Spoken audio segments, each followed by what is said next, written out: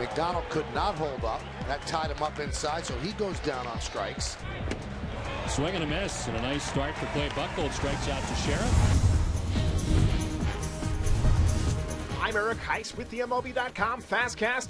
The rivalry was renewed on Friday as the Yankees and Red Sox did battle in Tampa. Their first matchup of the season saw stellar starting pitching as Clay Buchholz went 3 scoreless, allowing just 1 hit while striking out 2 and walking 2. Bartolo Colon mirrored Buchholz, allowing no runs in 3 frames, allowing just 2 hits while striking out 5. In the end, the Red Sox got the win, beating the Yanks 5-3. Josh Beckett is scheduled to make his next Grapefruit League start this coming Tuesday. After throwing a simulated game against minor league hitters on Friday, Beckett tossed roughly 40 pitches in 3 innings of work on the backfield of City of Palms Park.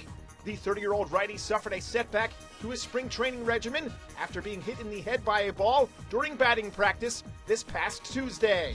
Jake Peavy made his spring debut for the White Sox on Friday as he works back from a shoulder injury. The 29-year-old righty tossed 2 scoreless, striking out 2 and walking 1. It wasn't enough for the Chi Sox, however, as they fell to the Angels 3-1. Peavy seemed very pleased with his performance. Yeah, it was a good day. A big step in the right direction. We got out there in a game, and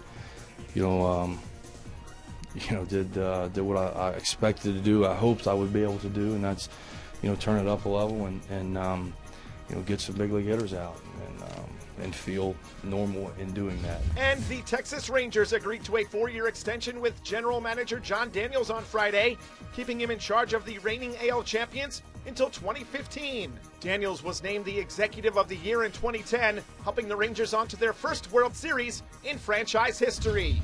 For more on these stories and for more highlights from Friday's spring action, stay locked to MLB.com. It's baseball everywhere.